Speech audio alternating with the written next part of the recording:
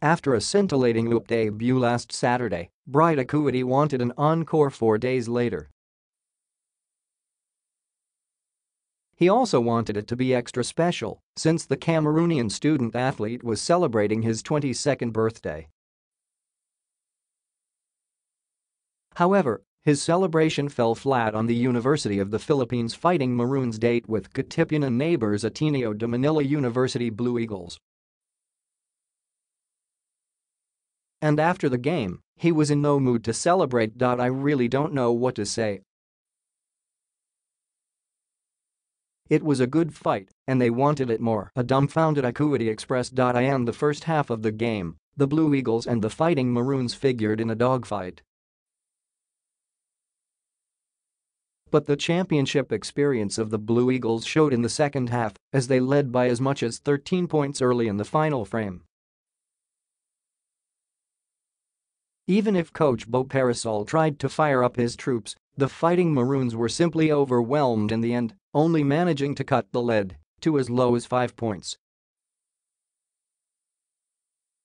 For his part, the 6'7" big man wanted to take charge for the Fighting Maroons, even trying to throw down a jam over William Navarro as Ateneo made their run. "I just felt I wanted to do something to charge up my teammates. Saying it didn't go in," recalled Akhuetie, who tallied 11 rebounds, 9 assists, and 8 points on 4 of 10 shooting. However, if there was one glaring stat that drew the ire of the UAAP fans in attendance, it was the free throw discrepancy. The Blue Eagles attempted 31 freebies compared to just 7 charities for the Fighting Maroons, none in the first half.